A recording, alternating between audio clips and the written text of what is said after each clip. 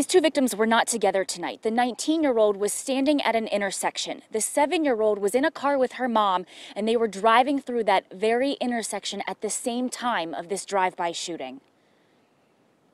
First of all, I thought somebody was pounding on the wall, and then, well, those are gunshots. Ed Schaefer lives at the intersection of Russellwood Avenue and Valley Street in McKees Rocks, where several shots were fired before 6 Friday night.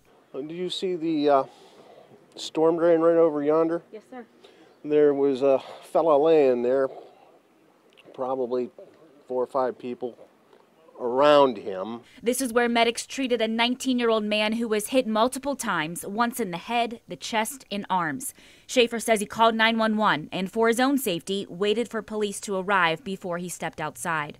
Crying, wailing, a lot of people running down this way.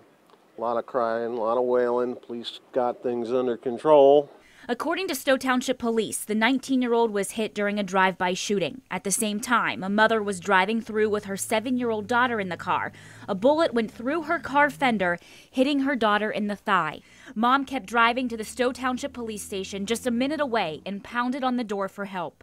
These are sick times we're living in, folks. That's my response to it. Sick times. The 7-year-old girl was taken to Children's Hospital, and police tell me that her injuries are not life-threatening. That 19-year-old victim was taken to AGH, and at this hour, we don't have an update on his condition.